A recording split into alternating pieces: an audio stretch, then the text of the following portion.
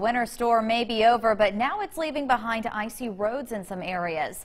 WCBI's Jory Talley is braving the cold tonight. She joins us now live in Columbus with more on what these conditions mean for drivers. Jory?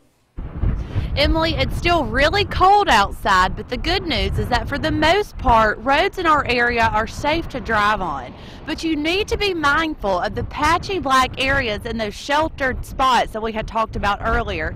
And you also need to be careful driving in parking lots and around curves because there's standstill water that could possibly freeze overnight. Now, if you guys are traveling towards the Nashville area or to northeastern Alabama, be sure to be more cautious driving because they were affected a little bit heavier by the winter storms than we were. MDOT is reporting no issues as of now on the state highways, and the problems that could come across with the weather would be on your less traveled roads such as your county roads. So remember, if you're going outside, to bundle up and stay safe. Live in Columbus, I'm Jory Talley, WCBI News.